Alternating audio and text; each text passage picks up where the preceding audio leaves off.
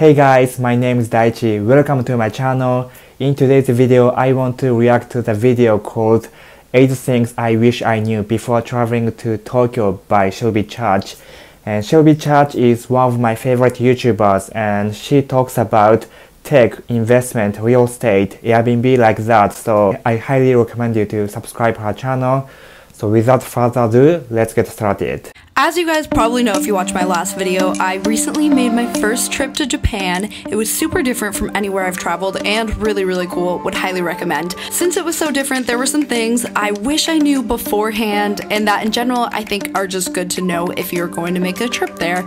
So today we are going to go over all the things that you need to know if you're going to Japan. The first is that they don't have Uber here, at least not the way that we have it in America. They do have the more expensive black cars, but you're not going to find UberX here. They have a really good public transportation system, so you might not even need this, but I did find at certain points I did want to call a car, and instead of using Uber, I used an app called DiDi. This was cheaper than the Ubers there, and it's pretty much the same thing. It calls a car to you, but they're about the UberX equivalent. It basically just calls you a taxi, but you pay within the app, so you don't have to use cash or anything, which is really nice. There were a few times where I was far enough from a train station hauling a bunch of bags that it was just easier to call a car, so I was really glad that I discovered this app on like the third day of the trip. So while you most likely will be able to get by just using the metro, it's good to have this app downloaded just in case you need a car, because DiDi is cheaper than Uber and I found it was just a little bit easier, so would recommend. Honestly, I would recommend having them both just in case. Yes, UberX isn't operated in Japan. Instead, we use taxis, and DiDi Rideshare is useful to call taxis. So if you want to use taxi, I highly recommend you to download DiDi Rideshare. However, public transportation is pretty good in Japan, so chances are you will never use taxis because it is quite expensive compared with public transportation. And personally, I've lived in Japan for more than 2 decades, and I used taxis for only 5 times or so. Kind of basic thing I wish I knew before I got here is that people walk on the left side of the street. When I first got here, I was so confused why I kept running into people, and then I noticed on the ground you can see the arrows clearly showing you to walk on the left side of the street, walkway, whatever. In the US, it's kind of like you stay to the right, or honestly people just go wherever. Here it's very clearly you walk to the left, so that's definitely good to know. It makes it a lot easier to get around, trust me. I was so used to staying to the right, it took me like 2 whole days to notice all these signs. So now you don't have to learn this one the hard way and run into a bunch of people. You know to just stay to the left. This topic is kind of tricky because people walk on the left side of the street in Tokyo, whereas people walk on the right side of the street in Osaka, so keep in mind. Next is probably one of the most helpful things I had on the trip, and that was the Google Translate app. This has like saved me going to restaurants and stuff like that, so it's just a free app. So to use the app, you basically just line up what you want to translate as if you're taking a photo, and then it will live translate it for you. It's pretty crazy the first time you use it, I'm not gonna lie. It feels like very futuristic. I will say it's not a perfect translation. Sometimes it will bounce between a few different translations, and sometimes it's like really doesn't make sense. It has been really helpful for food menus though. It can generally do a good job translating that. It's also very handy in grocery stores or drugstores where a lot of stuff is not in English. Like this packaging, there's nothing really in English. So Google Translate really comes in handy here. Sometimes it doesn't work on these more like script fonts, but on a lot of things it does work, and it really came in handy. So before I went on this trip, a few people told me that in Japan they speak really good English.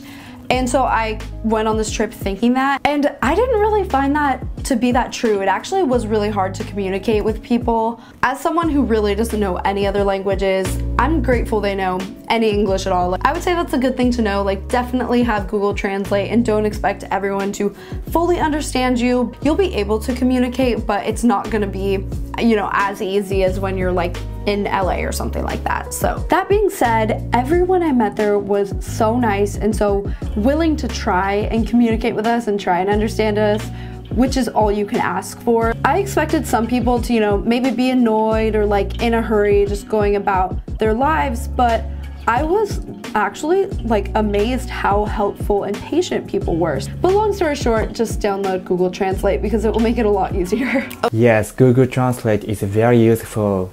When I was in college, I took French class, and yeah, I always rely on Google Translate to do assignment.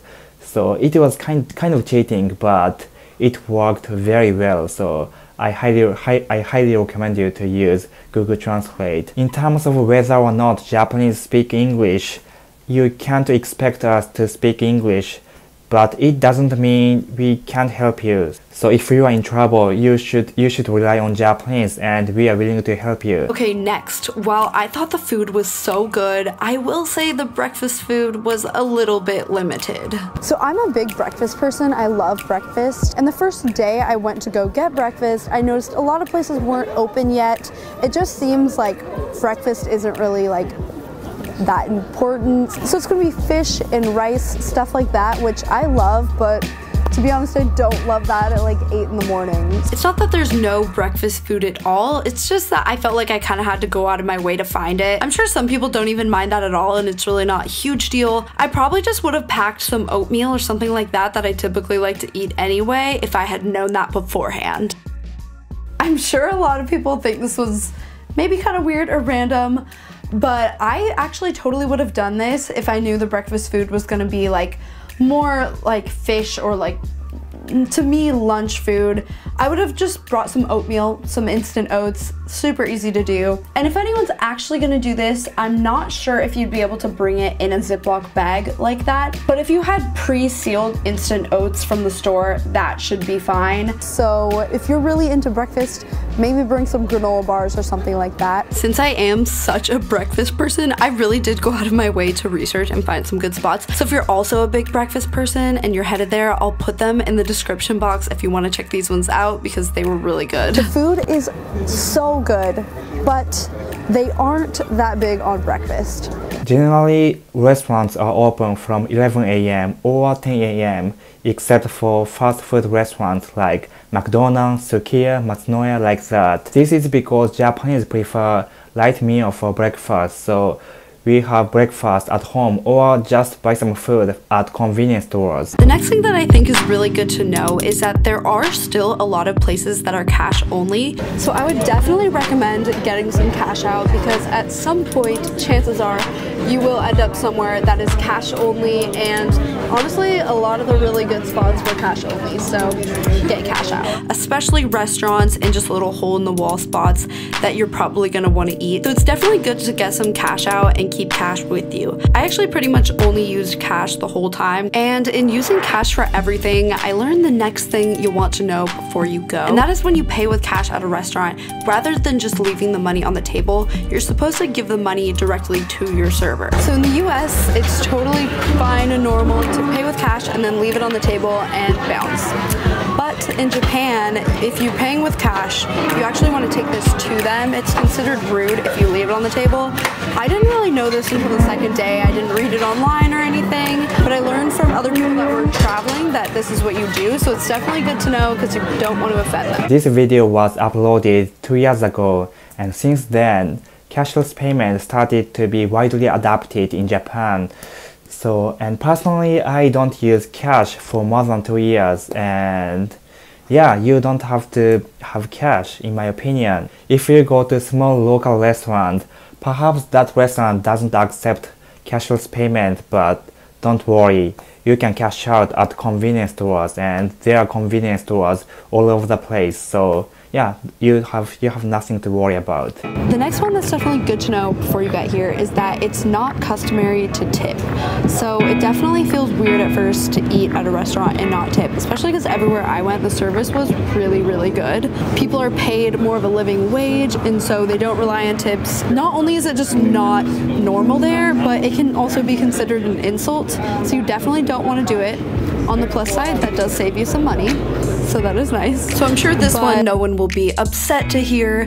Just don't forget to tip again when you get back home. Oh, also, I promise this is the last thing, but I found actually great food in train stations, which I would not have expected, so that was really convenient. And good to know if you're traveling, you actually can find really good food while you're doing so. Yeah, so Japanese society doesn't have custom of tipping, but it doesn't mean tipping is regarded as rude or insulting. We just don't have custom of tipping. Is that there are no garbage cans anywhere, and somehow no litter either. Okay, so this is a bit of an exaggeration. There aren't no garbage cans at all, but there are significantly less than in the US. So here in America, there's like 3 trash cans within 50 feet of each other on the street, and this is pretty common. There are generally trash cans kind of all over the place. So normally if I get something to eat or drink that's kind of fast food, I'll just kind of eat it or drink it while I walk. But in Japan, they don't really eat or drink on the go. They usually sit down to consume whatever it is. So there's no need for garbage cans everywhere. So it's kind of weird if we go there because we're like, wait, where are all the garbage cans? Like, you don't really notice it until you get there. It is good to know though, to plan out when you're gonna throw things away so you don't end up holding something for like an hour. I just found that I would sit down and eat or drink and then throw it away, so I didn't have to like hold on to it for a while. This difference is very interesting. Yes, there is no garbage can on the street in Japan, but I see many people having Starbucks Frappuccino or coffee, and I don't know where they throw it away.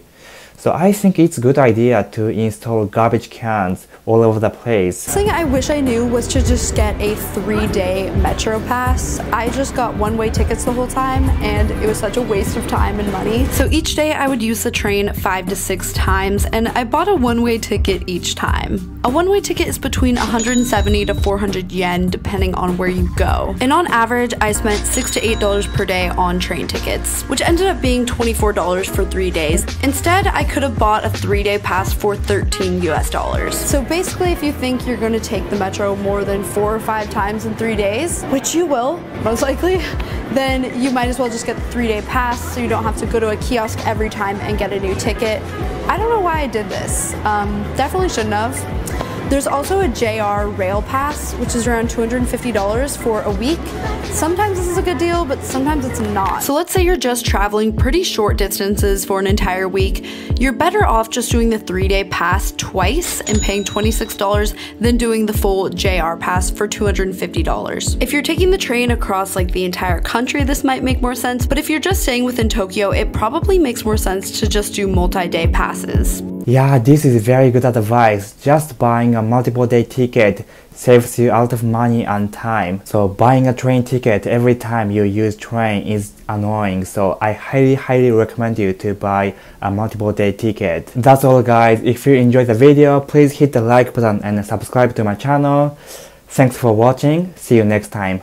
Bye bye.